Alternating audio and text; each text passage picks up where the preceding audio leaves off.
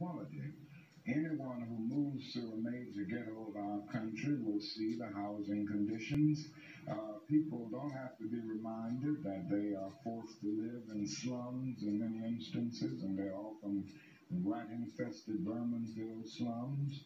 And it isn't too hard to see the exploitation that the Negro confronts in the ghetto, where he is forced to pay more for less and constantly trying to make ends meet, but because of either no job as a result of unemployment or a job that is so economically unprofitable that the person can make ends meet. And I think they see all of these things, and more they're coming to see them, because before the people of the North were looking to the South and they supported the struggles of the South. Now they're coming to see that their problems are very real and they've got organized to grapple with them.